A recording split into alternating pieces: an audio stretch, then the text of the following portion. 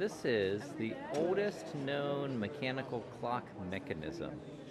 And what we have on the right-hand side here, we've got a counterweight, or a weight hanging from the ceiling, wrapped around this drum. And so that weight is pulling to unwind this drum with this big gear, turning this little pinion, and on that shaft is the ratchet, the escapement mechanism.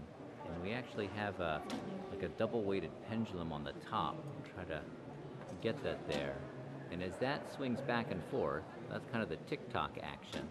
And it seems like maybe 4 or 5 seconds for each stroke. And if we look in, you can see that there's little ratchet teeth that grab the teeth on the escapement gear, so that prevents it from just unwinding really fast. The momentum of those weights swinging is like a controlled way to slow down the movement of that gear. And if you look at the weights, you can actually slide them back and forth on the arms to adjust the timing.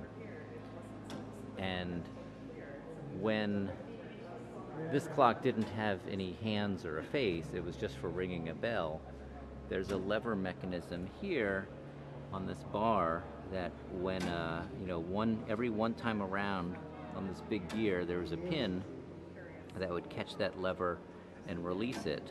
And when that lever was tripped, the left-hand side of the clock here, which is powered by another weight, would spin this this arm in the air, and presumably there would have been a bell or something that it would have struck, and that would have made the noise, the ringing noise. So it would have, rung once an hour. But it's a really neat, well-crafted piece. So each tooth on each cog would have been handmade, and you can actually see the spokes of that inner gear, how there's a neat kind of little kind of fleur-de-lis pattern where it connects to the gear.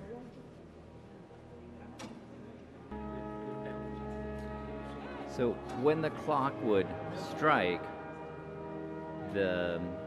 this arm here again would lift up, when it was lifted by the pin, and you can see the different size notches that this little finger would fall into, and these notches change in size. So this one is really short, so they do a very short ring, and then as it goes over this hump, it would do a slightly longer ring, and then a slightly longer one, and a slightly longer one, and etc. And so if you count, you've got 1, 2, 3, 4, 5, 6, 7, 8, 9, 10, 11, 12. Oh, okay. Yep, so there's that arm lifting up. And so you've got your 12 spaces, increasing length, which each longer length would be for the next hour. So 1 o'clock to 12 o'clock, and then it would reset.